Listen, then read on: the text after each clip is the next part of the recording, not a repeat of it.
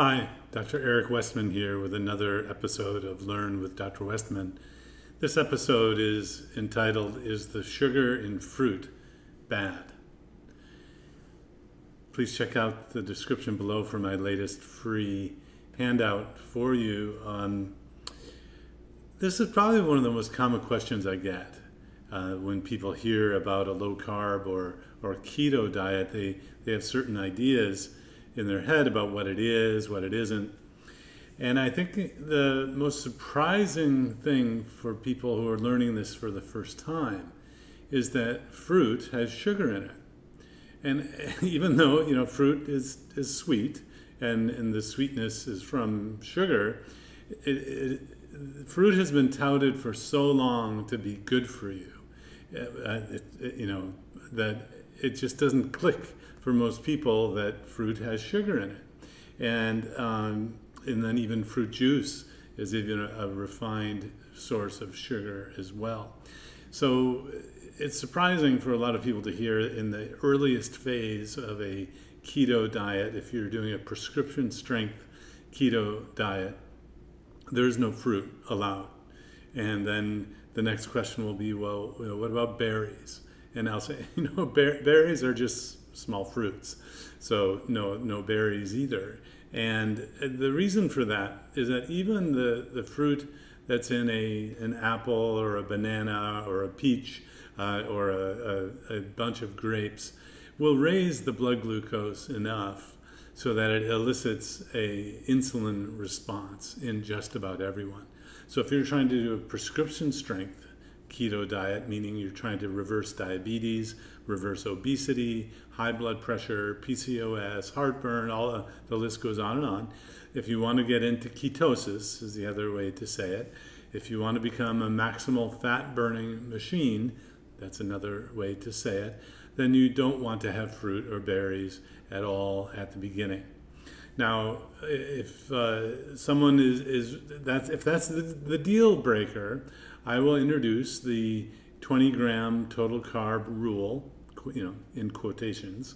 If you can stay under 20 total carbs for the day, not the meal, but the day, you will probably be in ketosis and be in that maximal fat burning and diabetes reversing mode. So I will instruct people to use things like Google or calorie counters and carb counters and things like that.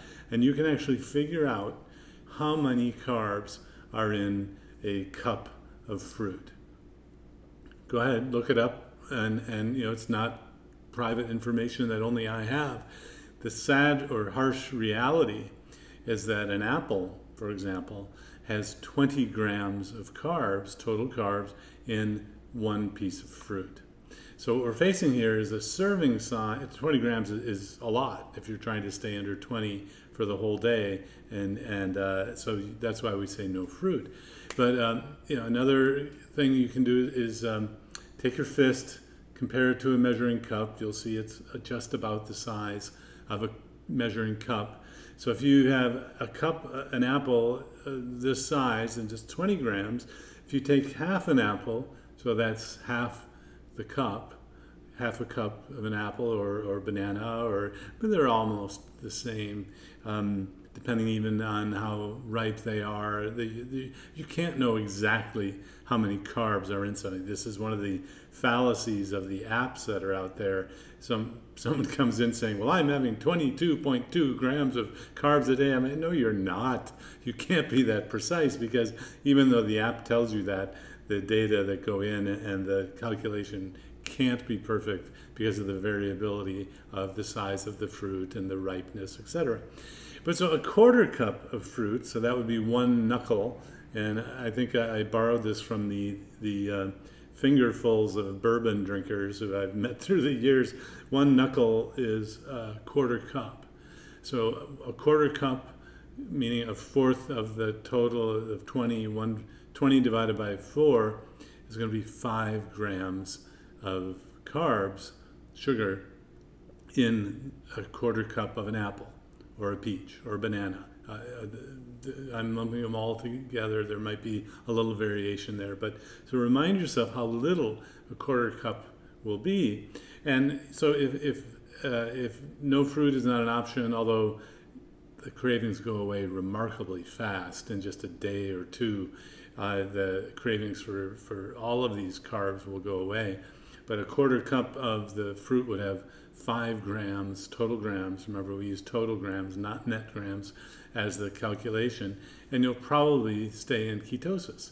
But most people can't stay to a quarter cup of the fruit, and so they say, okay, well, it's not even worth it. Now, some products like these yogurt or flavored yogurt-like products, some of them have little pieces of fruit in there, chopped up, so you don't get nearly the whole piece of fruit in there, and that's why some of these products can be down to 3 or 4 or 5 grams of total carbs for that one container, and that might be a way to get some fruit. So fruit, the sugar in fruit is not bad. The amount that you get is what matters, and what you're trying to accomplish. And I just want to say, I don't really overcomplicate things. It's just not my style. I need to communicate to people of all walks of life and all educational levels. So I don't even separate out and explain that fruit actually has sucrose and fructose, and sucrose is glucose and fructose, and so don't even go down that rabbit hole. A carb is a carb, and you're keeping them super low so your body can burn its own fat. So if you're trying to burn your body fat maximally, you have to burn through all the alcohol and all the carbs before your body's going to give up its own fat or contribute the fat. So you want to keep the carbs super low, including the fruit and berries. Now let's say you don't have to be that strict. And in our latest book, End Your Carb Confusion, we kind of sort you into 3 different categories as best we can based on clinical circumstances, based on your situation, so that you might fit into a category we call phase 1, phase 2, phase 3, phase 1 being the strictest. You might fall into the category of phase 2, where you could have more carbs for the day, including small amounts of fruit and berries. And then to accommodate the natural exercisers who, just it seems like they keep eating and they just keep burning it up. They don't store it on their body as fat. These folks can eat up to 150 grams of carbs per day and still be healthy and not gain weight. They might not have weight to lose. So this accommodates, our book talks about 3 different carb levels. End Your Carb Confusion. Check it out if you don't know what level that you would be in, and then you would be able to have fruit, in moderation in these other phases, because your metabolism is such that you're going to be burning it, and the amount doesn't have to be so restricted. Fruit is not bad. It's just, it shouldn't be the first thing you think about for nutrition. Really, basic nutrition starts with protein. Our bodies are made of protein, not fruit. So you want to replenish your body's protein stores, we think, every day with meat, poultry, fish, and shellfish, and eggs, and that's the basis of really any good nutritional program that includes meat products, meat, poultry, fish, and shellfish, and eggs. And then you can run your body on sugar. If you eat sugar, your body has to burn that sugar first. So if you're trying to run your body on fat, meaning your own body fat, cut the sugars out, keep them super low, and your body will burn fat automatically.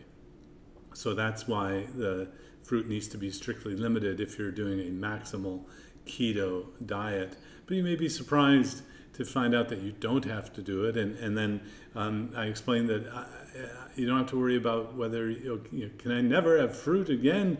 I'm teaching you a method to get to a goal, and then you can decide what to do then.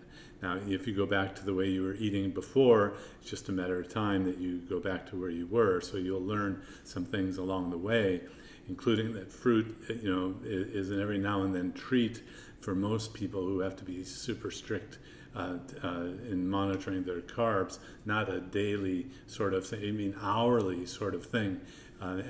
Just dropping the fruit has helped, that and dropping sugar in the drinks has helped many of my patients lose weight or accomplish diabetes control, even without doing a keto diet, although my preference is that you at least try the keto diet so you see what it feels like.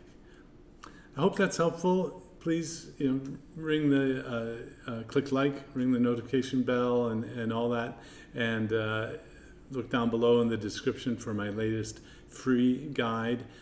If this is an issue for you, check out at the Adapt Your Life Academy the upcoming sugar and food addiction course. It's a wonderful course taught by an addiction expert in Canada, Dr. Vera Tarman, and I really endorse this course to help you with strategies to overcome sugar and food addiction.